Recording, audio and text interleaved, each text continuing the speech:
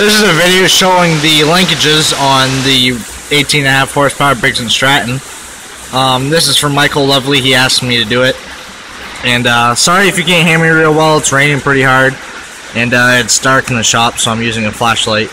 But anyways, what you're looking at right here is the throttle linkage. There's a nut right there. And then it hooks into this arm. The arm links to this lower plate right here. And, you know, it brackets onto the intake.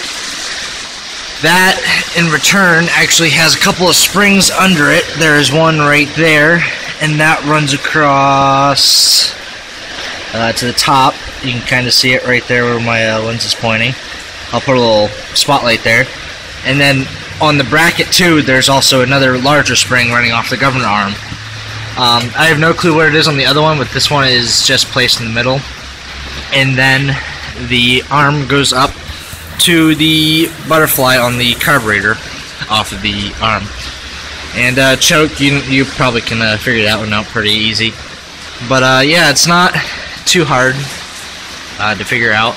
There's no extra nuts in this or anything. It's just the throttle cable to that arm runs across, connects to the lower plate off the bracket.